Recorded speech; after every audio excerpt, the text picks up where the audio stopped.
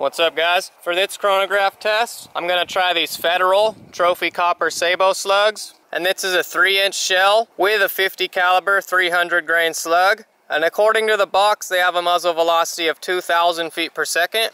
So let's see what kind of velocity we get out of these today. So our first shot came in at 1879, and number two, 1909. And number three, 1869.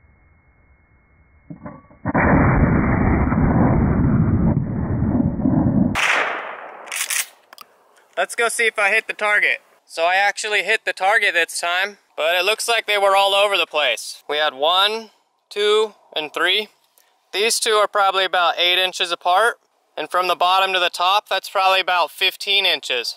So not even remotely accurate, at least I wasn't. You guys may get different results, but at least we got an accurate velocity reading. So I definitely wasn't very accurate with those.